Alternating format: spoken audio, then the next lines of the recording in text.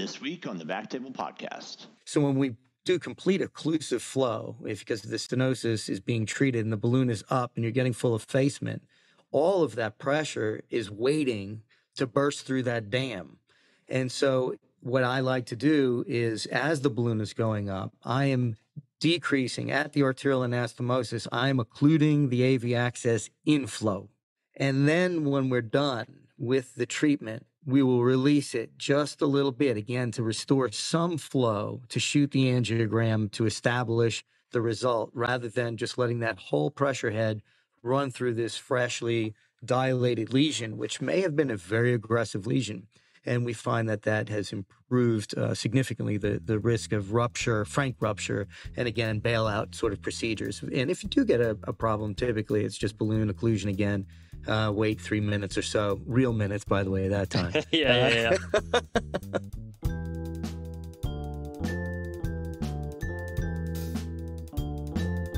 Ladies and gentlemen, welcome to the BackTable podcast, your source for all things endovascular and minimally invasive.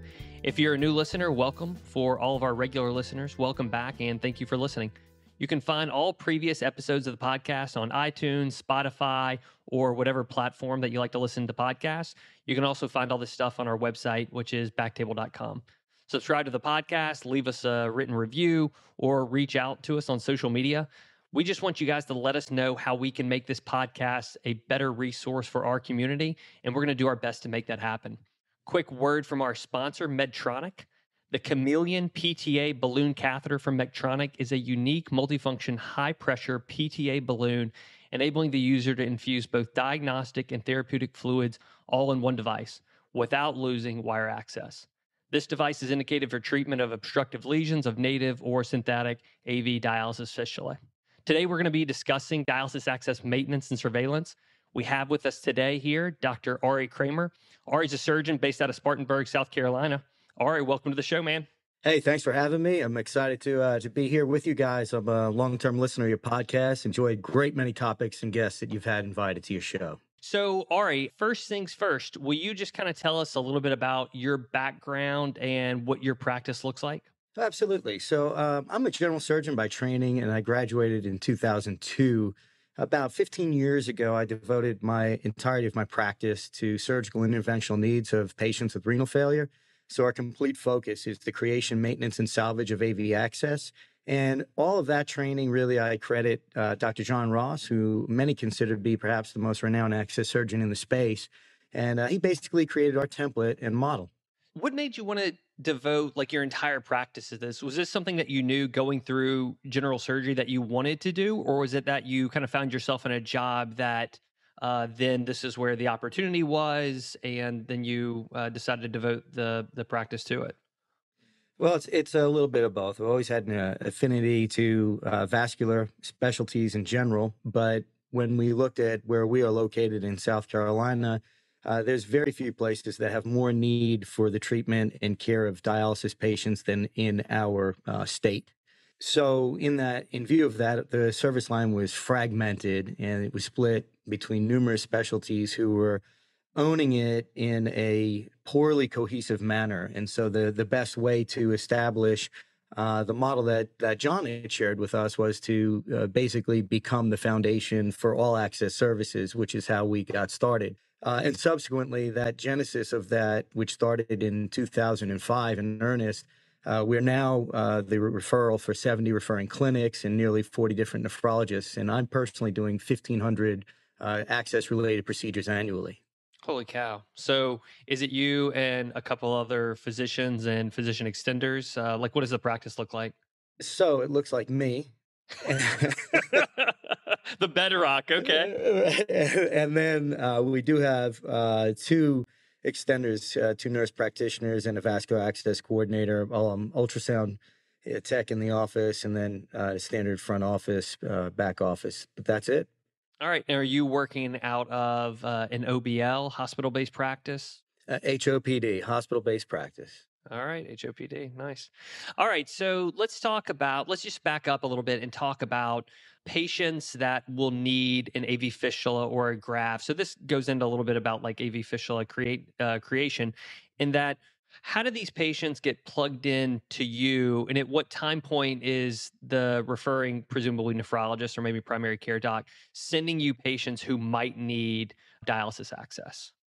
Well, I think a lot of this really is contextual, and I think you'll find that it is similar in my practices elsewhere. It's a bit of a hodgepodge. There's the acute recognition of chronic events in most circumstances, and I think that kind of is summed up by what the USRDS data shows, which is that 80% of patients are starting dialysis with some form of catheter, only 60%. Actually, 60% have a catheter only, and only 16% actually start with a fistula or graft that's maturing. And so we're seeing a very similar trend in our area. We pick up, probably 30% of our cases from the hospital where, again, patients are identified as having some iatrogenic induced injury versus, an acute injury on top of a chronic injury that's existing, and we're asked to evaluate. And then on the outpatient setting, there are multiple dialysis centers that do refer to us either through stage 4 kidney evaluation and educational programs, but much more frequently, it's the patient who has a pre-existing tunnels catheter that we've placed or has been referred to us from an outside facility for evaluation and management of patients. Okay. And so there are a couple options for dialysis access. I think the most basic two that we think of are just standard AV fistula or graft. Can you speak to maybe some of the trainees or early practitioners in the audience, just kind of describe the difference between both? So define the two dialysis access, and then, talk about pros and cons, just broad strokes. Sure. Well, if we're talking to trainees, and I'd even remind myself of some of these things, the context of an AV fistula is obviously it's autogenous and it has a lot of upside. That one of the number one killers of dialysis patients is infection. They tend to have a little bit lower maintenance attached to them. However, they're still imperfect because approximately 40% in many series to even 50% in many series don't mature, as opposed to having a graft or prosthetic of any type, be it PTFE or bovine or whatever your basis for a graft is. We put those in, and those are essentially fully matured AV accesses. However, there's concomitant risk, obviously, with infection and a higher intervention rate. You have two anastomoses. I would like to comment that regardless of either type of access selected, I think you really need to understand the physiology of the AV access circuit first and foremost, because that kind of dictates what you're planning to do. Anytime we put an access in a patient, a portion of that blood flow takes the cardiac output directly to the venous circulation. And when we do that, you decrease the systemic vascular resistance and blood pressure. And that allows increase in angiotensin, aldosterone, AVP, and subsequently together you end up with increased contractility, and you end up with systemic vascular resistance increases, total blood volume, et cetera, which then lead to the late complications that we know exist with all our patients. It makes them really troublesome and frankly dictates a lot of why we have to do intervention. And we end up with problems with ventricular preload issues, left ventricular remodeling, right ventricular dysfunction, heart failure, et cetera. So this is a big part of understanding what and why we want to do particular accesses for our patients. So actually, I guess because I'm not on as an interventional radiologist, I'm not on the creation portion of it, but all of those things that you just mentioned factor into whether or not you either keep patients on a dialysis catheter or you move forward with a fistula or a graft. So all those things are pushing basically the choice of dialysis access for that patient. Absolutely. All of those things dictate what we do, including, the quality data for the patient. We can clearly identify that central venous catheters have a tremendous downside effect for patients. Obviously, there's a lot of upside in the fact because you don't actually get cannulation-related injuries, but the downstream effects of central venous stenosis, endocarditis, broad seeding abscesses across the body are tremendous downsides. But you don't get the cardiac events. But once you start running with full blood access all the time, that's when we start to see the remodeling issues and all the neurohumoral responses to AV access failure. Interesting. So whenever you're working up a patient who either has no dialysis access or has a catheter in place, what are some of the things that you're thinking of, or can you kind of paint a hypothetical that may steer you down the road of not putting a fistula, but like maybe a graft is a better fit for that patient? Sure. Again, when we look at our technologies, I think it's the same whether you have a mature access or not. The same decision making gets placed and is in place. It's a three-legged stool. You have the patient, their functional anatomy, and that includes their cardiac performance. Remembering that the all access starts at the heart, ends back at the heart. So we have to know the cardiac history of the patient, and then we have to look at the skill set of myself, the technique that I'm going to employ, and try to marry my skills with what the patient has to get them the achieved goal, which is a running blood access, we hope. But then we also have to look at the devices that we may employ. If any of those are misaligned, we end up in failure. And we have a lot of failure in access because we try to squeeze, access into, square pegs all the time when they're perfectly round. And that has a lot to do with the quality initiatives that we see and pressures from CMS and funding, et cetera. But when you really look at the broad scope of things, why would I not place an AV access? Well, I think if you have a cardiac cripple, for example, who's got profound right heart failure, you're just asking for trouble by, adding all this additional volume to the right heart, which is already under immense strain. You get a narrowing of the pressures between the left ventricle, right ventricle, and right and left ventricle, and suddenly you have an MI. So the coronary sinus perfusion pressure falls dramatically. So you have to keep all of these sort of issues in mind and forward in your thinking when we're talking about the planning of an access. So when we see a patient, the first thing we do is an assessment of that patient, and it's from a head to toe evaluation. But predominantly, we're focused on the vascular anatomy of the patient and the functioning of the heart. We would often like to have an echocardiogram with the evaluation of that patient, so we have a baseline so that we can understand where we're moving from, where we're going to. And we can then map out how this patient is performing with the access. So that's a large part of it. Additionally, as I mentioned earlier, we have an ultrasound tech here in the office who's also completely dedicated to AV access. And when the patient comes in, not only do we do vein mapping, but we do a careful evaluation of the arterial tree, because without inflow, you can have no outflow. Now, typically, the inflow is seldom the problem. However, it can be the problem, and it's not uncharacteristic for us to have to recruit services from other radiology services to get CTAs or diagnostic angiographies with arch runoff and treatment to get appropriate inflow established before we can move to the outflow.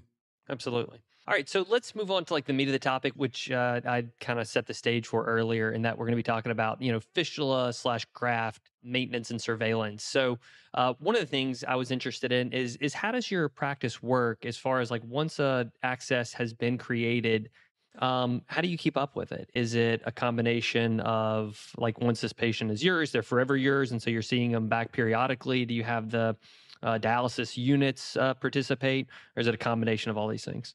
I think you've hit it on the last part. It's really a combination of all of these things. In my area, I am typically the de facto for access maintenance, creation, salvage, abandonment. And so once the patient comes to the practice, typically we're responsible for all phases of the access development. Now, we see the patients after access creation. In surgery, the patient will typically follow back up with us within 7 to 10 days. They'll get an ultrasound to map the flow of the access, make sure that we have continuing success. Some 3 weeks later, about 28 days post creation, we'll follow up again to see if we've achieved KDOQI guidelines for cannulation.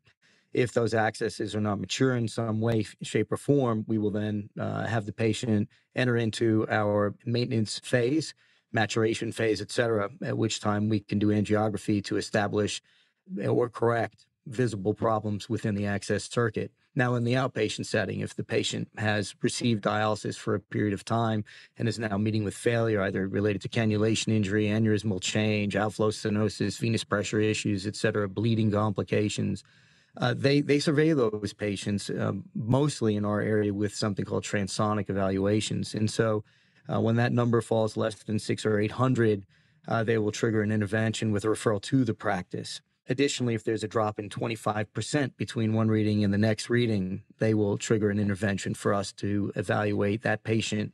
When the patient comes to the office at that time, they get a clinical examination, but they also follow up with a duplex to make sure that we can identify stenosis, because many times as we go back to the cardiac circuit, we can have a normal circuit, but a decrease in function, which might trigger a secondary intervention unnecessarily. So we would then default to cardiac evaluations instead of primary intervention.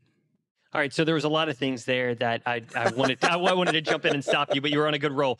So the first thing I just wanted to back up. Will you talk about the guidelines to cannulation, and just, for the audience who maybe is not as familiar with that section of it, but like when is a fistula or a graft, or really when is a fistula ready to go? Well, officials ready to go. Typically, Keidoki likes to talk about the rule of sixes. We usually use 3 6s, but that's sort of, not really an exciting thing to say, is you've got 666. So we add the 4th 6. Devil's work being what it is, and the devil's being in the details. So you've got 600 mLs of blood flow. You've got 6 millimeters of depth. You've got 6 millimeters of diameter, and you've got 6 centimeters of straight stickable surface. Those are typically what we call Keidoki mature fistula criteria. And by the way, it took me 5 years to figure out after training that's the reason we usually use 6 millimeter grafts, right? Right.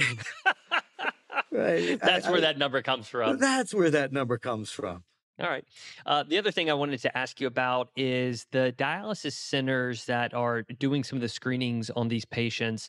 Was there a lot of legwork on your end to help them help you? Meaning that, did you have to help them set up the criteria for screening? Like, do you have to go and basically like discuss things with either dialysis access managers or nephrologists in town to get them on board to do these screening or to use these screening tools and metrics for you? So it's a little bit of both. I wouldn't lie and say that I just took the lead on this. I was kind of pushed in many ways to assume the mantle. The need was just such that there were so many unmet needs, and that what we have found is that the surgical practice is an ideal way to help navigate all of those interplays between the dialysis center and their issues, the nephrologists with their immediate demands for new patients and their planning for their outpatient schedules, et cetera. And so many people default to us. And so by nature of where we are in that continuation of the spectrum of the care of the patient, we end up on calls with dialysis centers not infrequently, not only to talk about individual patients, but to look at the overall quality data, catheter rates, fistula rates, graft rates, PD rates, intervention rate. Mm-hmm. So we're a part of those dialogues and often lead the dialogue on where we're trying to move from and get to, and also where we're failing. And that includes our failures in timing to get the patient to surgery in a meaningful way, or to get a meaningful result for the clinics as well. So when you said taking up the mantle, one of the things I kind of heard from you is that there's in part maybe a leadership vacuum in this scenario, and then like you've actually been hoovered up by the vacuum, and then you've assumed like this position. Is that like something similar to what's happened? I think hoovered up is a fair assessment of the circumstance, a very adequate depiction. Okay. All right. So the other thing that I wanted to mention is that you had said that once patients were triggered for a referral to you, that all those patients, or correct me if I'm wrong, most of or all of those patients underwent a duplex ultrasound of the fistula or the graft. Is that right? Yeah, that's correct. We like to know that when we're giving a patient to the clinic, that they are going to have the best opportunity to be successful in the middle of all of these dialogues about quality, et cetera, so on and so forth, of the patients. And it's so easy to forget their experience in this circumstance. Miscannulation is not a trifling thing. And if you've had the opportunity to experience and see the horrific consequences of what that can look like, it's nothing trivial. So So we do like to provide as much meaningful information to the clinic that allows them to have the greatest assurance that they're going to be successful. And if you think about it from the clinic's standpoint, we often think from us as the provider, what's our experience? Well, the clinic has a lot of reticence. There's a lot of fear on the clinic side. They get a new access. Maybe their surgeon isn't the most approachable guy. Maybe the access service that is caring for the patient isn't the most available. And you miscannulate an access, which happens, by the way. Most clinics are not using ultrasound. I have $1 million in my room, and sometimes I struggle to get a catheter or a wire across these accesses. And these people are, using fingers and just pulsatile technique to identify where that access is. And you drive this 10-penny nail into this access that's maybe deep. They have nothing to go on but a clinical exam. So, trying to improve the patient experience as well as the technician's experience, I think is imperative on us as being a team member to make sure that we put people in the best position to succeed. So the patients that are referred to you that are maybe there's a reported history of outflow issues or decreased flow during dialysis, like I think you referenced a 25% drop from their baseline. What happens if the duplex turns out to be normal? They don't identify stenosis and it looks very similar to the baseline, like following creation. So what happens to that patient? Well, so if you've met K-Doki criteria Mm-hmm. at that time, we would default, and again try to clarify what is going on. Is the patient short of breath? Are they having new cardiac output issues? Do we get an echo? There's a whole lot of patient behind the access circuit. It's easy low-lying fruit, as you know, in any hospital system, from infection to, you name it. Patient needs a haircut. They're going to call you first. Because the patient had dialysis, right? And you need to know about it. So we do find that volume plays a role. Some patients are more adherent to their medical plan than others. We ask for them to look at their dry weight. What are they gaining between, et cetera, so on and so forth? Are they taking blood pressure medications appropriately? If they skimped on their, their cardiac meds for one reason or another, maybe they're financially strapped and you find out they're not taking their medicines, or they misunderstood how to take their medicines, and so their cardiac performance falls off. And so we can unmask many of those things by just asking basic questions. All right, so let's just say that the patient is referred to you for a duplex, and it was an outflow issue, and then you identify an outflow stenosis. What happens next? Well, so if we've identified that, what we do then is we triage to where are we? We looking at immediate failure here within the next day or so, or do we have a little bit more time? So, and that's a clinical judgment, to be frank. We look at the flow rate in that access, brachial artery flow rate, as well as the access circuit rate. Is there clot being formed in the access circuit or not? If it's an immediate pending failure, we'll send the patient same day to OR, which we have a block for, and we just add the patient on, and we will operate on that patient. And if they are not in that circumstance, well, then we put them on a more elective schedule, which in my mind is somewhere between 1 to 2 weeks typically. Okay. Let's back up a hair and then talk about patients that do need some kind of intervention. Can you differentiate a little bit for our trainees or people early on in their practice?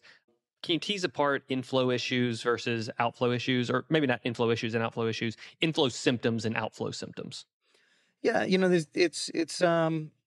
think, clinically it's pretty straightforward, really. I like to use the straight arm test. Is a pretty simple straight test. You have a patient who has an existing access, and if you just raise the arm, the fistula will tend to collapse pretty quickly if it has an inflow issue. And the same can be said for grafts too. You can feel the weakness of the thrill, and you can feel the pulsation of the brachial artery or the radial artery proximal, which is where most of our accesses reside, is brachial or radial based.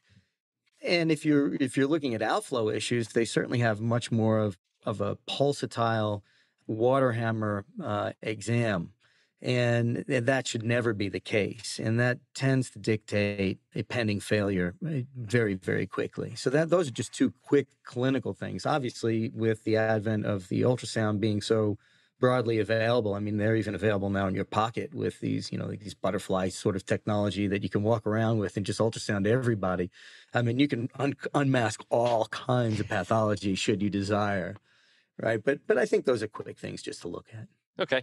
And as far as outflow symptoms, maybe not on physical exam, but some of the things that maybe your nephrologist or dialysis access may see in terms of they may report for outflow issues like prolonged bleeding or clotting during dialysis. Can you talk a little bit about those too?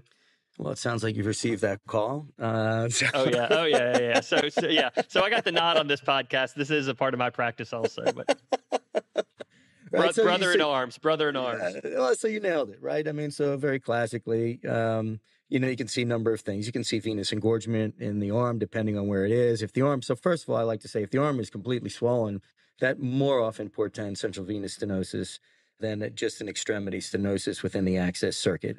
When you have an outflow issue, more typically you do get pulsatility. And if you think about it, all those cars are trying to get off the road, right? I just look at an AV access circuit as nothing more than highway driving, and the access circuit behaves the way I would behave and have behaved, right? So you're driving, you've got a 4-lane highway, and then there's 3 lanes, then there's 2 lanes, and then suddenly it stops. Well, that's similar to what happens in AV access. There becomes a critical point in which you are either driving off the road, in which case you start to get sort of aneurysmal changes, right? Everyone's on the shoulder and you're like, look at all these lunatics. I should probably follow them. And you do the same. And then you look for the exit ramps where you see multiple collaterals. And oftentimes you see these in conjunction. And then you get these, obviously the erosive changes because of the pressure between the access underlying the skin, and the access can't grow through the bone. So it chooses to grow through the skin. And so that's where you get sort of, arterialization of the world's blood flow when you rupture those AV accesses by untreated stenosis. And one-sideitis, right, is typically a part of that as well, where they continue to cannulate these accesses despite all the things we're talking about. And there's a high-pressure outflow stenosis as well, critical. So. All right. So a patient ends up in your operating room. Can you talk a little bit about your technique as to how you approach, fistula access and, the rest of the procedure as far as, diagnostic angio and potential plasty? Yeah, no, so I think this is really where it gets exciting. To be honest with you, there's just so much attention because of the costs of care. That industry, for the very first time in my experience, is really dedicated to creating some great tools. And the tools are not only great for the patient, but they're great for us as the interventionalists too. And the Chameleon, for example, is such a technology that we leverage very, very heavily. And the reason we do so is this is a Chameleon PTA balloon. You announced it at the initial part of the segment. And what that affords you is not only a relatively high pressure balloon, but also an injection port that's available just proximal to the balloon. So number one, you can go in sheathless if you desire. So if you think about accesses that are not maturing, the footprint that you leave in access is meaningful, right? Many of the sheaths we use are 6 and up in size. You can do this from either a radial artery approach. You can do this, directly through the vein, and you have a very small footprint. Essentially using a 5 millimeter footprint is essentially what you're left with, as opposed to 6 and up. And then again, so you don't have a wound after there's no suture line. It's just digital pressure. So, but if we're in the access circuit, I typically am abutting. I'm going to assume that we have a venous outflow stenosis for the sake of conversation. So we are related to flow, which is different than the arm, right? So with regard to flow, we're in the proximal access. So we're just about 1-2 finger breaths beyond the anastomosis with the vein. Got it. And we're now directed centrally with our approach. So we go in with a micropuncture, put an 018, 5, 4 introducer, exchange to an 035, Chameleon balloon, versus if I think there's further intervention necessary, I may then decide to put in a sheath. But if we have a fixed, small, single site lesion, we can easily just put that Chameleon in over that 035 wire, cross the lesion, inject, deflate the balloon, and immediately see the effects of our treatment. So let me back you up 2 questions. So one, as far as access site, whenever you're choosing access and you're saying, just a little bit distal to the JA segment, ultrasound guidance or just palpation to get in? more and more ultrasound because we're doing so many more percutaneous techniques with, percutaneous fistula, et cetera, that I think that ultrasound skills are mandatory, particularly in this new era. Okay. And so I think the more facile, the better. All right. And then so you go in, you've converted to the, do you do a diagnostic angio with like the transitional sheath in, or Yes. Okay. All right. So you've before any 035 or 038 wires are in, you've kind of laid out the whole dialysis tract and you've seen the stenoses that are going to be there, right?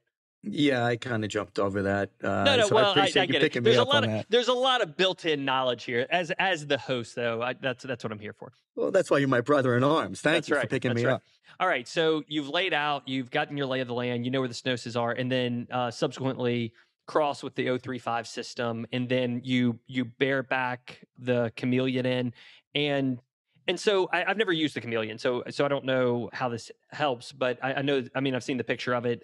It's got the side port. So basically you go in, plasty, and then after that, you just keep all your wire access. Like you don't have to lose wire access, correct?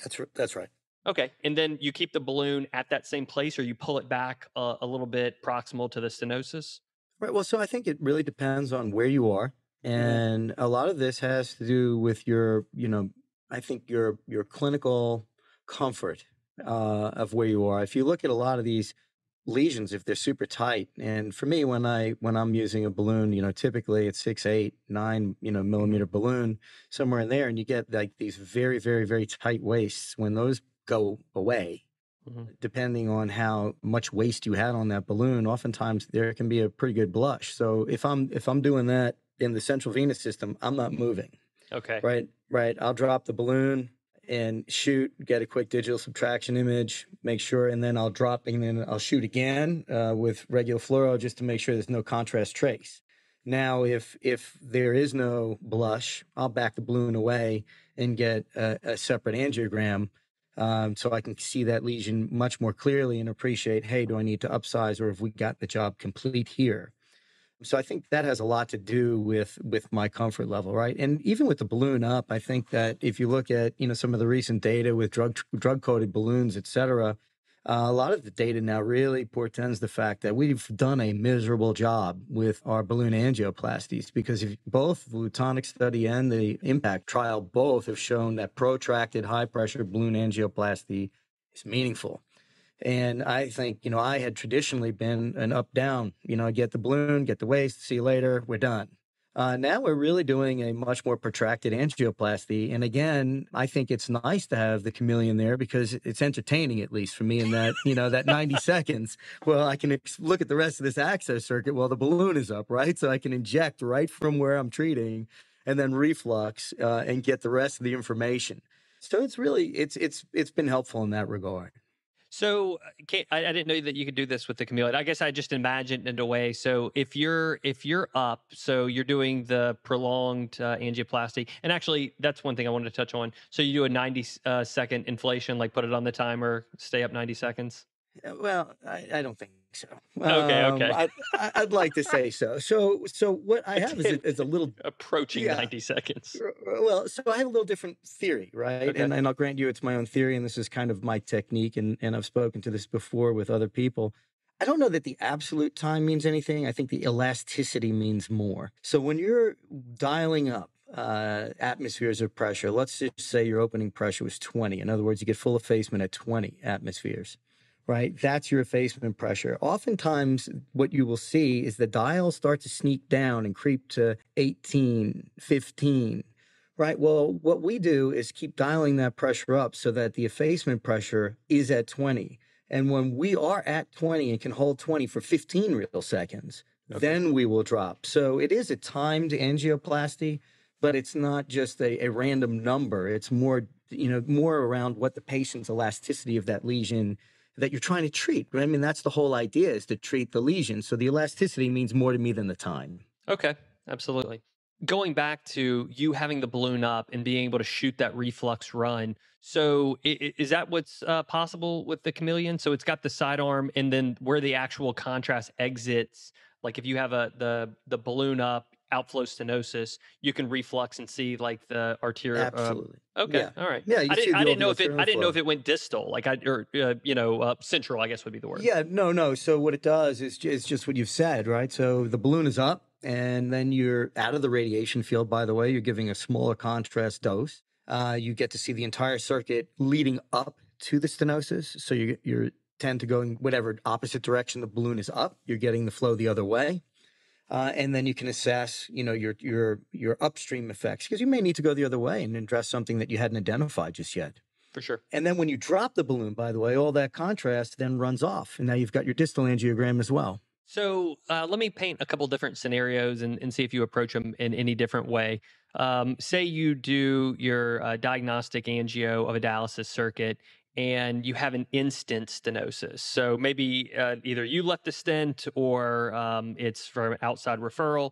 Do you approach in-stent stenoses any differently?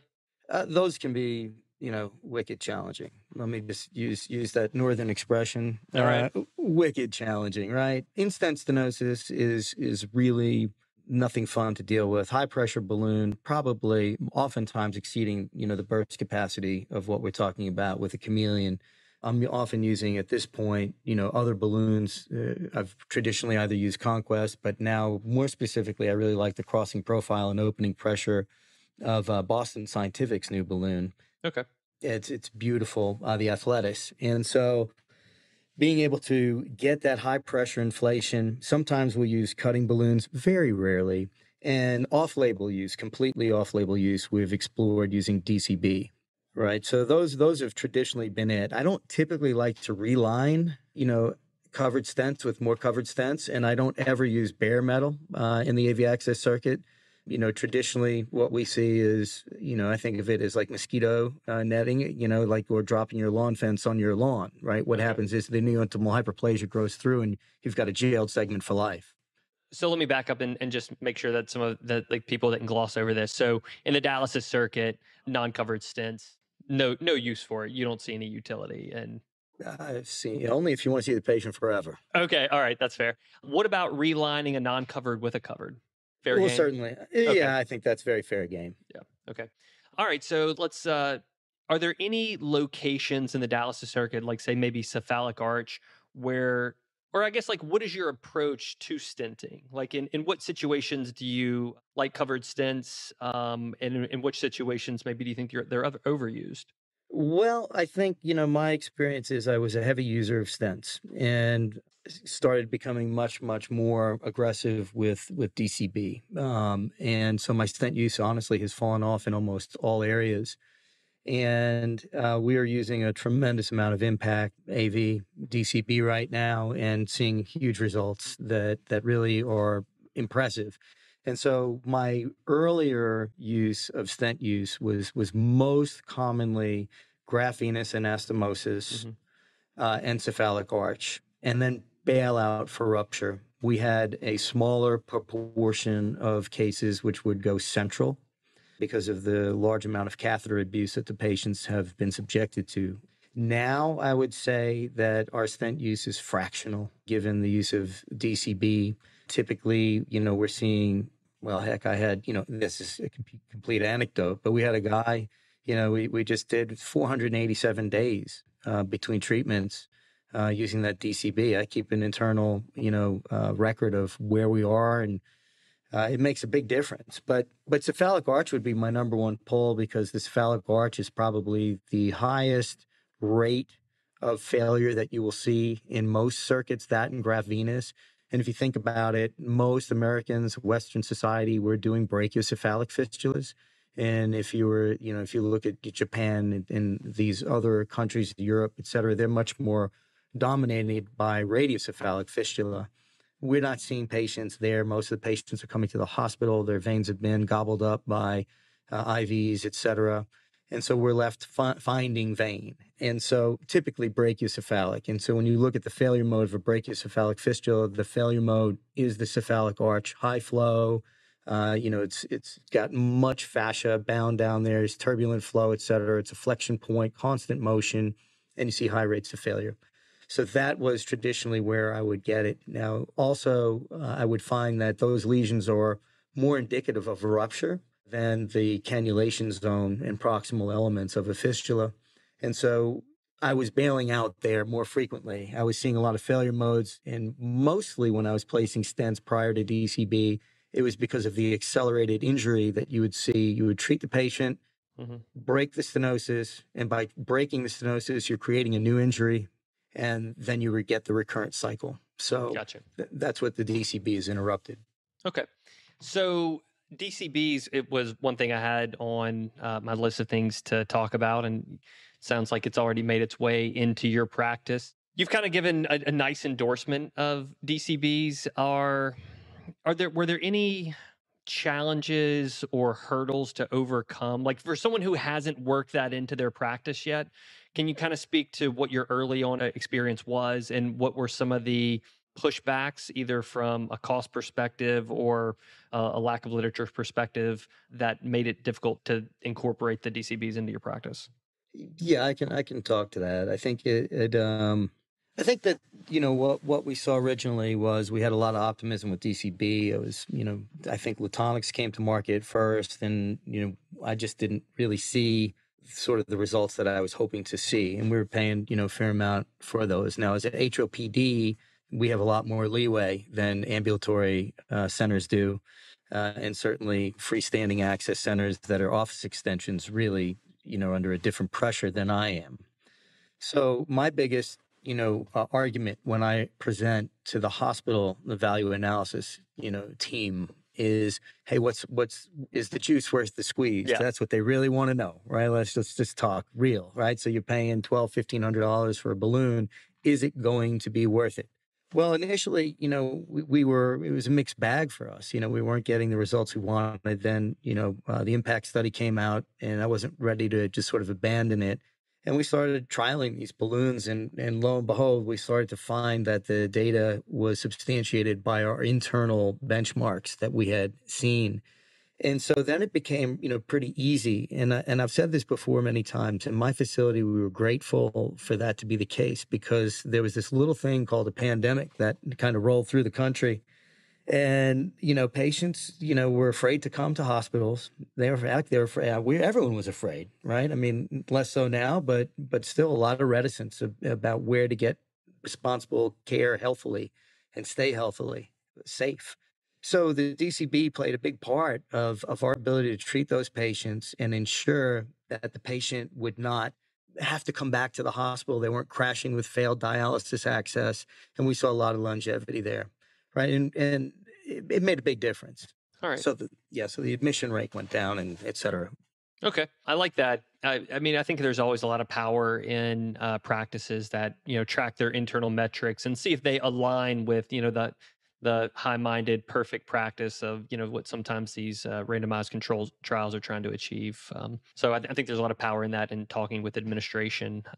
So kudos to your practice for being that well set up. One of the other things I wanted to talk about quickly, just hemostasis after you're done with your procedure. So, you've angioplastied, and I mean, I guess if you're barebacking, a 5 millimeter balloon, then it's just, 2 fingers and walk out. Pretty much. That's nice. Right. Yeah. But if you're not, and to be fair, we do still use plenty of sheaths. Sure. We're using, simple suture around the sheath exit site and pulling it, and then it's just direct pressure. And we'll typically hold, another little caveat, by the way, whenever we do angioplasty, we always are holding the arterial inflow so we don't have that big pressure head against the vein on the outflow. And that is the same when we take the sheaths out, right? We're holding arterial pressure, so proximal to the sheath in the direction of flow. So just before the sheath, if we're going antegrade towards the central system, we're holding pressure and collapsing that pressure down, pull the sheath, stitch, and then we'll maintain pressure there, more predominantly just to achieve a small thrill. So it's not quite clotted off, but it's just barely getting enough flow to maintain. We'll hold pressure there for a couple of minutes, make sure the patient doesn't have a hematoma or cause a secondary injury, and then a Band-Aid, and then they can go. Okay. We also, I think maybe people who don't have worked this into the practice, or they haven't heard of it. So when you angioplasty and outflow stenosis, and then you're bringing down the balloon, will you kind of describe what you do on the arterial end and why? Yeah, well, again, I think if you're looking at our patients, right, we know that you have a tremendous amount of blood flow running through these circuits, and so to be clear, what does that mean? So a standard brachial artery, yours and mine, will hold somewhere between 80 and 100 mLs of blood flow. Second, you start to create a meaningful AV access, that blood flow will go up over 1,000, 1,500, sometimes in excess of 3,000 mLs a minute, and that blood flow's got to go somewhere, and that's called your access circuit most often. Right. And so all of that blood flow is going. And by the way, most of our patients are what? Hypertensive, right? And so their blood pressure is somewhere 200. I mean, I had someone in there who was 235 over 140. I mean, this is not an outrageous number to see. It's not a completely unexpected number to see in a patient. So when we do complete occlusive flow, because the stenosis is being treated and the balloon is up and you're getting full effacement, all of that pressure is waiting to burst through that dam. And so what I like to do is, as the balloon is going up, I am decreasing at the arterial anastomosis. I am occluding the AV access inflow. And then when we're done with the treatment, we will release it just a little bit, again, to restore some flow, to shoot the angiogram, to establish the result, rather than just letting that whole pressure head run through this freshly dilated lesion, which may have been a very aggressive lesion. And we find that that has improved significantly the risk of rupture, frank rupture, and again, bailout sort of procedures. And if you do get a problem, typically it's just balloon occlusion again. Wait 3 minutes or so, real minutes, by the way, at that time. Yeah. Yeah, so I do want to back that up also for our audience. So like if you do rupture a stenosis after angioplasty, oftentimes if you're using a sheath, it's helpful to keep your balloon on the wire. So if you have to run it up pretty quickly, then what Ari was saying is you just throw your balloon up, wait 5 minutes or whatever your number is, and then you're actually just getting an occlusion with the balloon in place, right? Yeah, that's another plug for Chameleon while you're looking at it. I mean, there Oh, you yeah. are. You know immediately, right? Because the Sure. injection port is literally 2 millimeters behind the balloon. So when you inject, you know right now. So you don't get that. Again, now think about the volume of blood we just talked Sure. about. You're talking liters a minute in a tiny space. And so if you have the balloon right there and you have the injection port right there, there is literally no delay between the treatment and the immediate tactile knowledge that you've had a success and that you're safe. Right. All right. So now I want to talk a little bit about after the patient's been treated, how do you follow these patients up? Do you return them? Well, I'll leave it open-ended. How do you follow these guys up?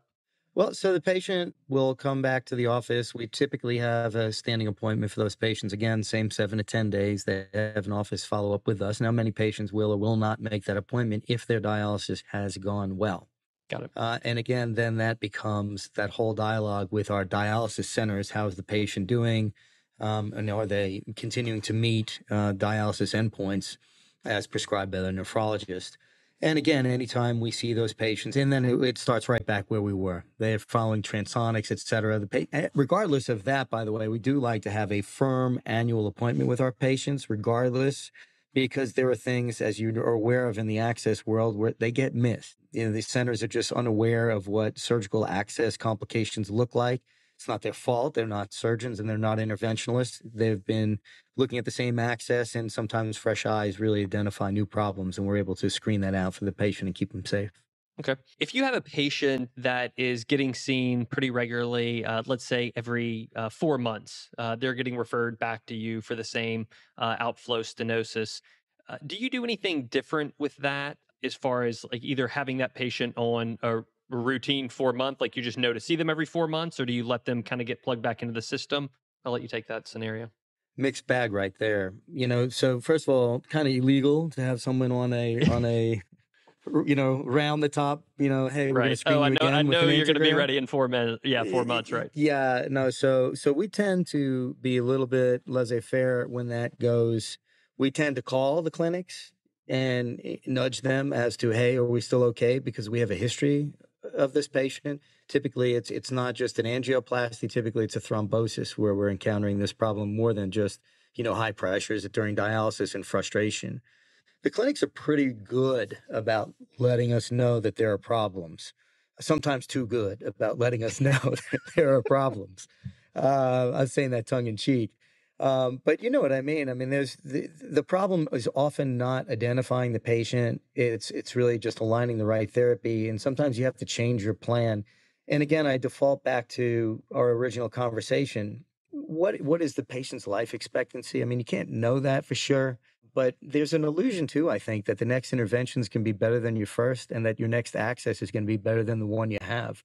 And I've been bitten by that optimism bug before and have really, kicked myself and patients wanting to kick me as well for abandoning access that we thought we would be better next. And instead, they've got a nerve injury or a vascular injury, steel, you name it, on the other arm. And now you're worse than you were. So I think leveraging the technologies, changing technologies, right? I think it's important to know what you did prior and then gauge that again, that by keeping that registry, hey, we saw you 89 days ago. Well, hey, now we're seeing you 45 days ago. So, at that point, I think we're all right. Well, let's look at DCB or, hey, is there a role for a coverage stent, right? I think that's where you start to deploy different technologies versus, hey, do we need to jump to a different segment with a surgical revision? And depending on where you are, you can either safely mitigate that with an open surgical revision versus, let's just be honest, if I were a patient, I would want a percutaneous intervention way in advance of, surgeon cutting my skin. Sure. I guess that is kind of in line with, or that kind of touches on my second question, my second scenario setup was that at what point do you begin thinking about a surgical revision or a new access site for your patients who are presenting pretty often with thrombosis? And I don't know how to define very often, but does it at some point when somebody's coming to you for repeated declot, at what point do you say, okay, this access site, like I've tried everything, like when do you say like we need to start thinking about new access? Well, I think that is certainly the art, Yeah. more than the science. To be fair, I think you can look in many different directions, but the first direction I look to is the patient, right? Because ultimately, you can't go wrong by abiding the patient's wishes. You can go far afield when you put your goals and aspirations in front of the patient's. And when I talk to the patients, I can tell them very honestly, these have been our results. You're the one who's having to come back. If this is unmanageable for you and is becoming a frustration and impediment to you financially or pain, etc., here are our options. Again, keeping in mind, many patients will be resistant to open surgery. And they're certainly resistant to just changing or abandoning access sites. So, and I don't blame them. Their dexterity is at risk. Being able to, just button your pants, open the car door. It's not a trifling thing if you've got stocking glove neuropathy to begin with, and now you're risking steel in your dominant hand because most of these accesses are non-dominant. Or if you went from a radiocephalic fistula that's sort of miserable, and now you go to an upper arm access and you're not doing a proximal radial artery, but now you're doing a brachial artery and you increase the risk of steel. Big decision for that patient. So I think the more we can engage patients, the better to include them. That's, I think, proper consent. That being said, I do like the idea. We haven't been able to incorporate it very well of doing TEG to evaluate the access circuit to determine what perhaps in the clotting cascade can we interrupt with a more specified drug. I think that the treatment algorithms have been everywhere from, we'll just give them aspirin. We'll give them aspirin Plavix. We'll give them fish oil aspirin and Plavix. We'll add Coumadin. No, now we're going to do Eliquis, and on and on and on. And I think all of that are just stabs in the dark. But I think a more elegant opportunity probably lies with thromboelastogram of some form to determine where the clotting cascade is activated right now in the moment. And I think that there's a lot of promise in that direction moving forward. Is that a part of your practice currently? So I've tried, to get it built in to my practice. I haven't even recorded the very first patient yet. Okay. So the answer is no. But when you look at what was done with trauma and elsewhere, in the radiologic system, I think it makes a lot of sense and should be applied.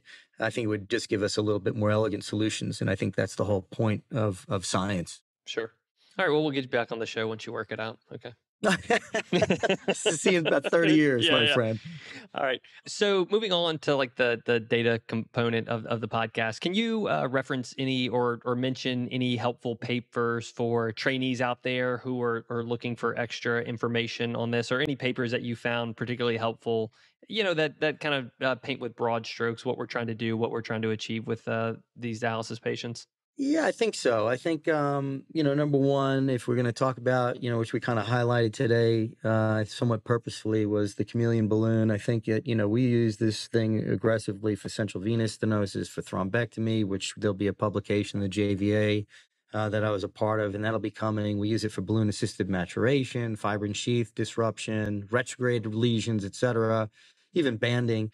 And, there are a number of publications that are coming out, which I can send to you on a separate list that you can maybe add to show notes, et cetera.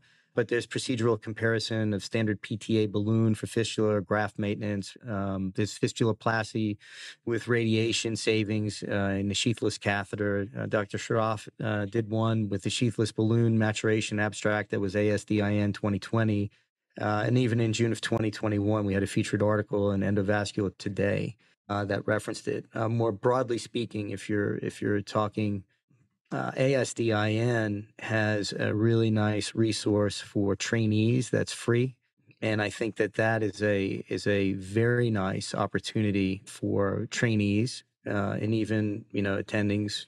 Heck, I look at it my own self all the time, trying to figure out the best opportunities for our patients. Oh, what was that? ASDIN? Yeah, ASDIN. There's a web page. Let me reference it for you here. It's ASDIN. It's a primer to interventional nephrology. An MR Almany, MD out of Birmingham, Alabama. Nice. He's put that together as a PDF. And when I talk about other ones, Kidney Academy, it really comes to mind as being a fabulous resource for not only trainees but attendings.